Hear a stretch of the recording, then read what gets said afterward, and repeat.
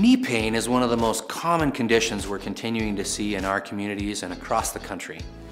The reality is most people think it's a result of an injury or trauma, but research is continuing to show that about 20% of males and 27% of females in our community and culture experience chronic knee pain.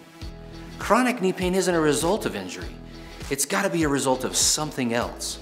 More often than not, it's a result of a biomechanical default of some sort that's causing torque, stress, tension, and repetitive wear and tear on those tissues that eventually result in inflammation.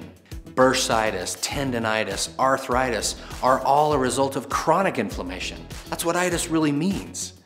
The reality is if we get to the underlying cause, identify if it's foot pronation or some kind of a biomechanical default, we can actually identify the solution that can truly regenerate, improve your function, and eliminate that knee pain. Click below today and find out your cause of your knee pain.